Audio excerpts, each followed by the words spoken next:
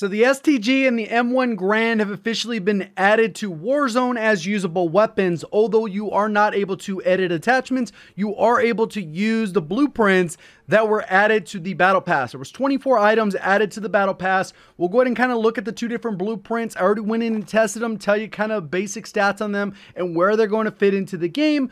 Obviously, once we're able to make custom loadouts, the guns are going to be significantly better because you're going to be able to make the weapon fit your individual play style. And then obviously there's going to be better attachments than others. If you enjoyed the video, learned something new, please do me a favor, hit the like button if you're brand new and want to find your way back. Double check, make sure you are subscribed with notifications on. So if you go to the battle pass, you'll notice that they added this Vanguard stuff where you get double XP, double weapon XP, calling cards, things along those lines, emblems, and you keep going down, you'll notice at 24, the STG is available. This is one particular blueprint.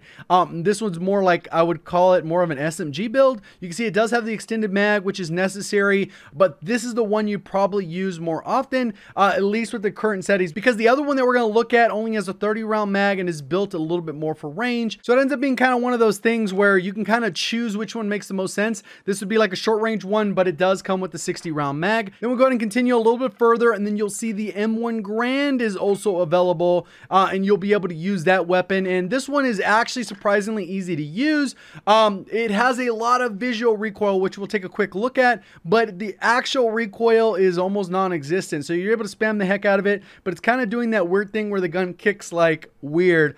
This charm is equipable if you go into a private match. I was able to look at that. And then you got more items, and then you have a secondary blueprint, which is later on at tier 64. This one's fully decked out with a high zoom optic. The only problem is it comes with a 30 round mag, which is going to kind of hold the weapon back a little bit, especially in like trios and quads and things like that, but definitely still usable. So I've already had the opportunity to go in and test. What I will show you here is kind of what it looks like when you are firing the weapon. This is the M1Garand, and you'll see that at fully, you can see how much visual shake there is.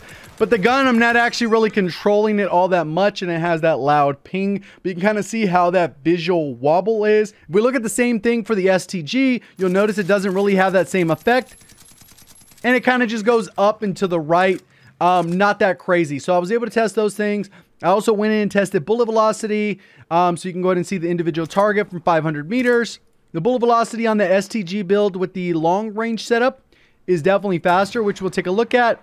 And then the M1Garand is kind of slow, which I would imagine if it had the right attachments, is probably be in a good spot. I also went in and tested damage values. This is where I go and damage bots in a private match, shoot them, and look at kind of what the damage looks like after the fact. So with that, let's go ahead and look at what the data says. All right, so here's pretty much the data I was able to put together. We got the M1Garand coming in at RPM of 411. It is trigger capped, so you can only spam it so fast. It'll just keep going at 411.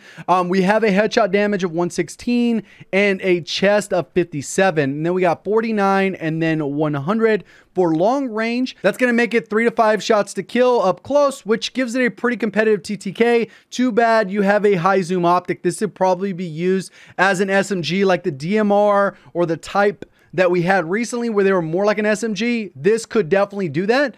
Because of the damage output, you end up with a really good TTK. You get 1 headshot in the mix. It'll lower it to 4 shots to kill, 2, and these are insane TTKs. On top of that, we end up with the long range. Still, if you get 1 headshot in the mix, the TTK is still pretty good. Without that, it's kind of average. But odds are, based off the visual kick that we're seeing, it's going to be a little bit hard to reach that trigger cap and remain accurate. So I think this is going to be more of a mid-range gun, at least until we can create our own class with it. When it comes to the STG, we're going to have 2 different builds with it. This is the long-range build I tested, so the bullet velocity is going to be one way, but that one is built more like an SMG, so you could probably combine that and make it a sniper support.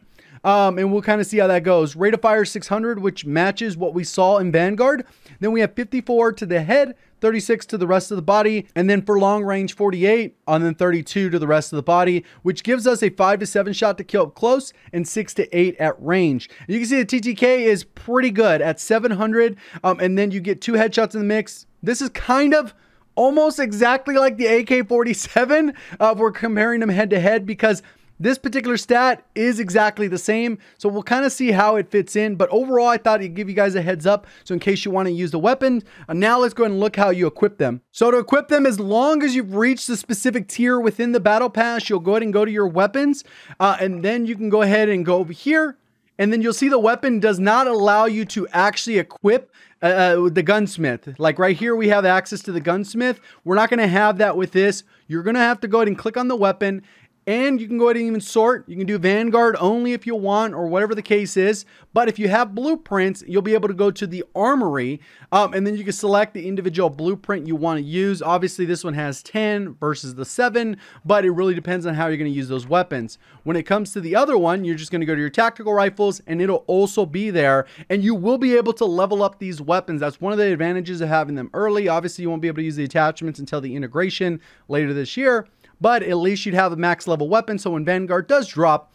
you can start working on camos or have one gun mostly out of the way, and we'll kind of see how that goes. Hopefully you guys enjoyed the video, learned something new. If you did, please do me a favor, hit the like button. If you're brand new and want to find your way back, double check, make sure you are subscribed with notifications on. Thank you for watching. As always, have a great day.